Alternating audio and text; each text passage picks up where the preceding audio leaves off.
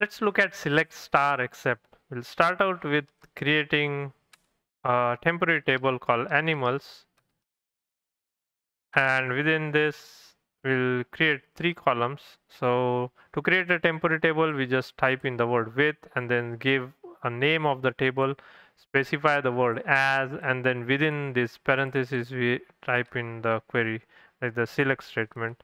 So the name could be anything.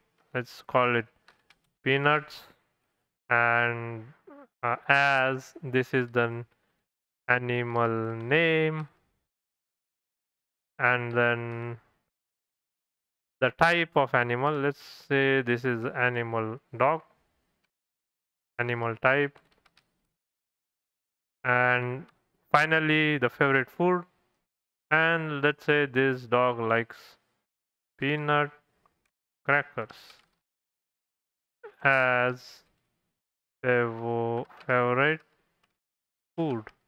Now if we look at all the, if we just specify select star from animals, we would get all the record, all the columns in the output. And if we click on run, so we see animal name, animal type, and favorite food all are in the output.